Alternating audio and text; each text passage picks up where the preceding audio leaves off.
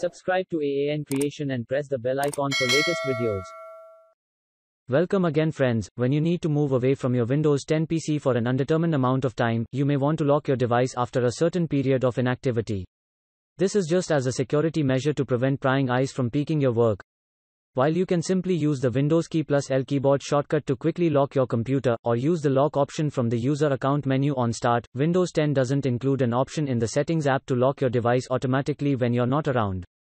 However, if you need a way to lock your Windows 10 PC automatically after a period of inactivity, you can still use an option that has been around for years.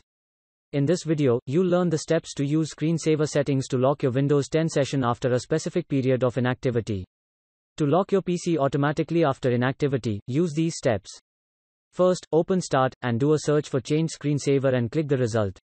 Next, under Screensaver, make sure to choose a screensaver, such as blank, and change the wait time to the period you want Windows 10 to lock your computer automatically.